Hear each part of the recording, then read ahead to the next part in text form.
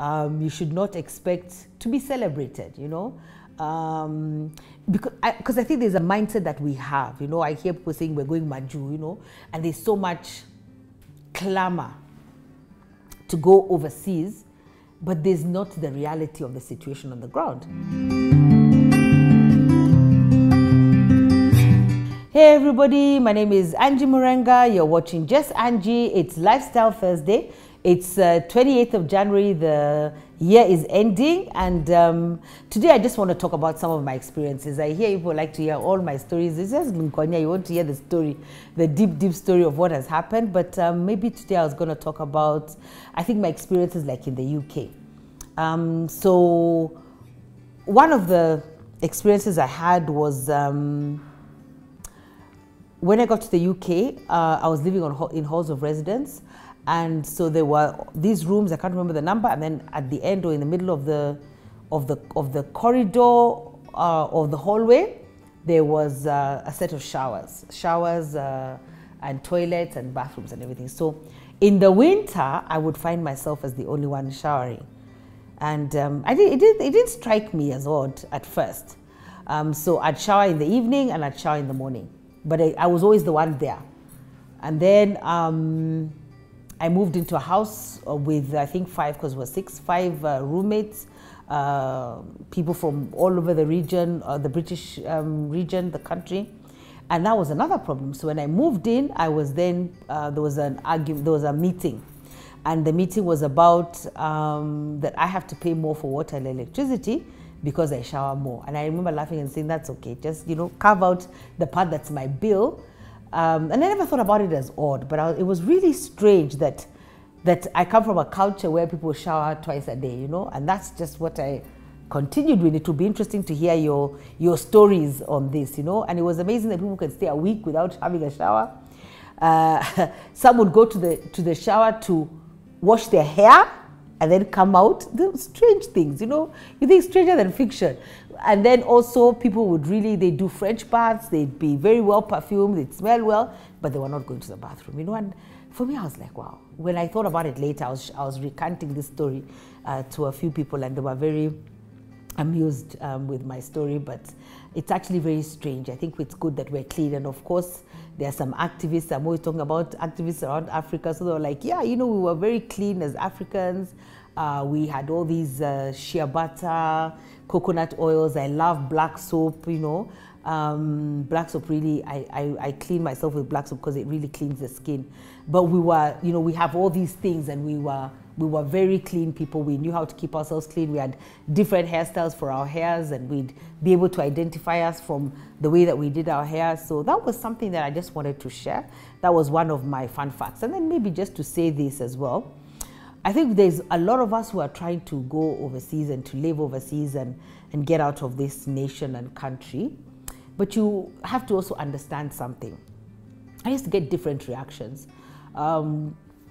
When African people were taking me to the airport, whether they were Ethiopian, Nigerians, Kenyans, wherever they were from, they'd always be surprised. They'd be, you're going back to Africa.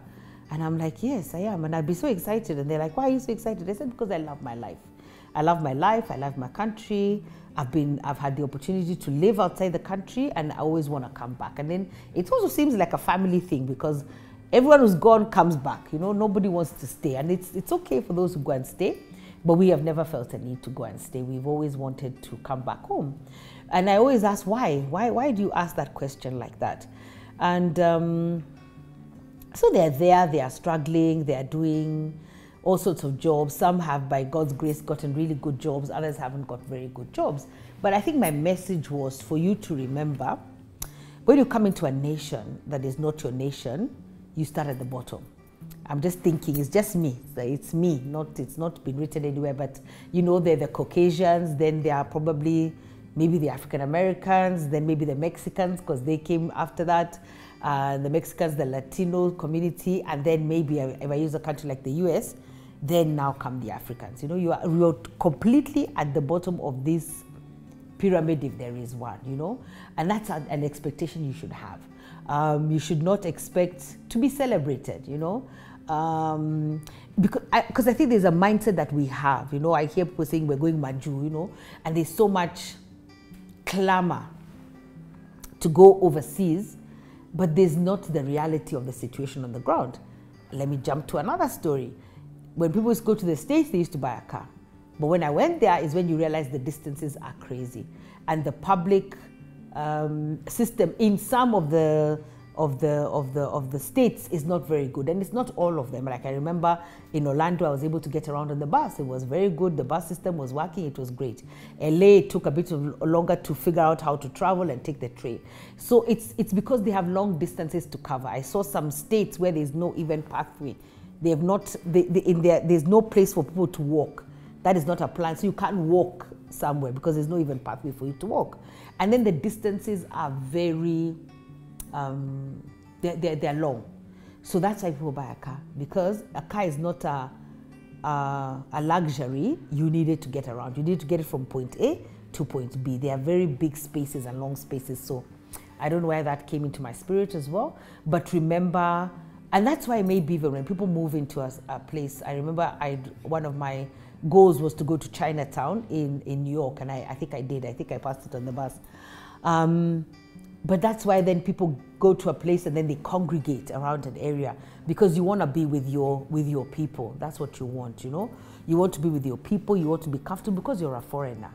And you know, as a foreigner, you have to behave a certain way. So many stories are coming to mind. My daughter is very brave. Brave is good, but for me, I'm like, gosh. So when she got there, we had international driving licenses, but she rented a car and she's driving. And I'm like, Althea, first of all, when you're in somebody else's land, please behave like a visitor. Like when I come to your house, you must behave in a manner like you to suggest that this is not your house, you know? And that's what I'm trying to portray to her. But she wasn't getting it, which sometimes is a good or a bad thing. Like she's like, what's up with you, mom? Why do you always try to play down things for everyone? We're here, I can drive, I have an international driving license, we are moving. But every time I'm more afraid, I'm more guarded, because I'm in a foreign land. Here I can drive everywhere, and by God's grace, I've driven for 30 years. I've not had an accident by the grace of God, but I'm still not comfortable driving in somebody else's land. First, if we're driving on the same side of the road, that is okay, I'll try. But if we're driving on the opposite side of the road, my mind has been scripted to do certain moves on the road. Maybe sometimes when you just drive automatically, like on autopilot. So how do I do that in a nation when we even drive on the opposite side of the road? But kudos to her. She was very brave. She drove. We were very happy. She owes me a new heart, because the number of times I almost had heart attacks. We're very different. So me, I'll say, like, I'll see the traffic light like 4 lights away. Even one day she had her dad, because of her dad, he said, that light, and they burst out into laughter. Me, yeah, we have to be safe, we have to plan, we have to see ahead. I'm planning for every eventuality. It's like, maybe I'll end by saying, you know, when people drive here from other nations, yeah, I mean, they're not ready, because when you get on the road, you're thinking, I have to look out for matatus, pedestrians. If one raindrop falls, now I have to look for people who are jumping on the road. It's like they fear the rain more than they fear the cars. I mean, I'm conditioned. I'm conditioned for my driving environment and what I'm going to do in that environment.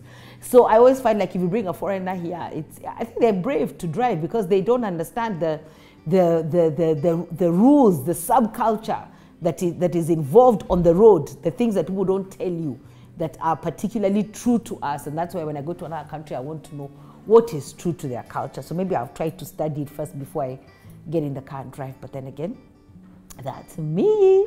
So I've told you many things. I told you all my stories of, anyway, they can't be finished. One day I'll give you more. So enjoy Lifestyle Thursday. I'll see you next week, where we continue just discussing life.